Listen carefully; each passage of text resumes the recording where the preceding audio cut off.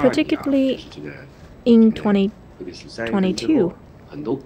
Ever since March 2022, many countries have released their containment policies, and exhibitions thrived overseas. For us,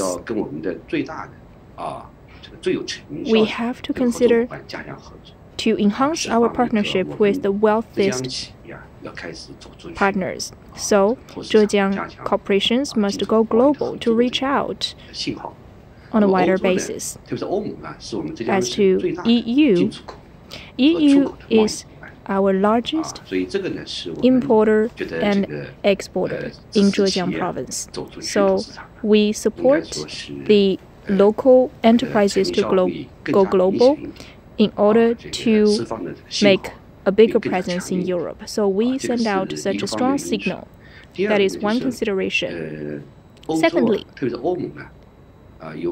especially EU boasts many venues of international exhibitions and many convention corporations like Frankfurt and Inkman. Those all reside in EU. So we hope to partner more with those convention corporations in EU.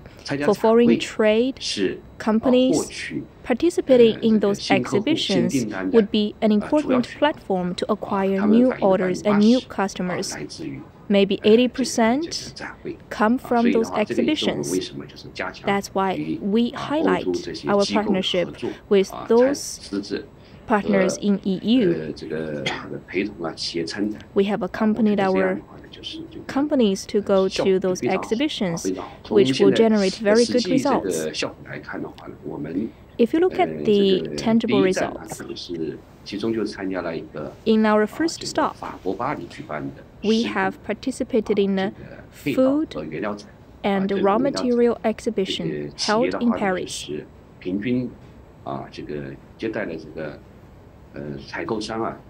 On average, our companies have received 50 purchasers, and 80% are new customers.